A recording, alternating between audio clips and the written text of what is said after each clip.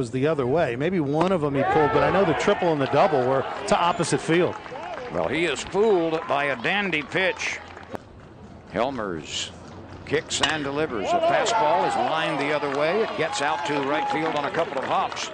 So Woolard got one he could handle and did just that. This week, they actually go out of conference.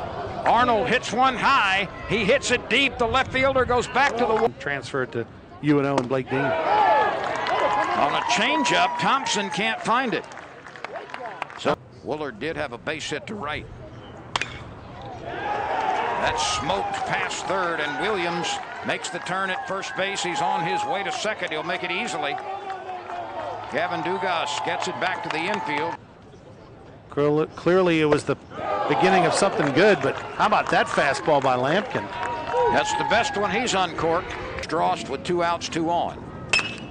A smash into the right center field gap.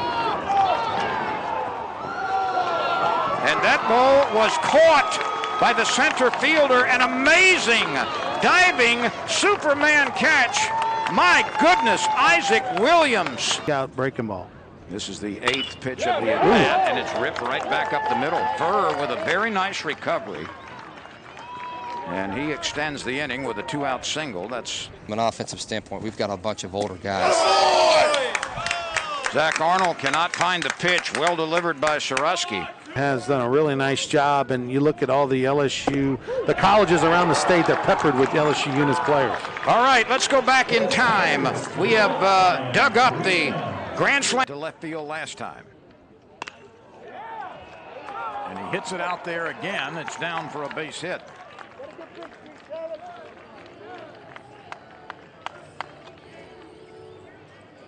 So it's Zach Arnold, Jordan Thompson, and Alex Milazzo. And Arnold reaches for that one and can't find it. Normally you'd have 3 or 4 in this game. Zach Arnold again chased one that he couldn't reach.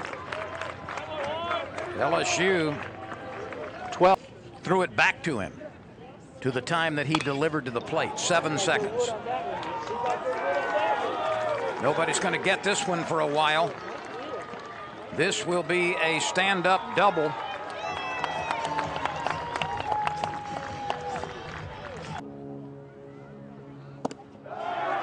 And he goes down on strikes. A swing and a drive to right, but it's going to be caught as Howard didn't have to move but a couple of steps. Well struck to Trey Morgan. This is popped up in Morgan's direction. The first baseman hustling and makes the catch. Oh, no, he doesn't. And then That's a fair ball. It's going to be a fair ball after there was contact with the catcher.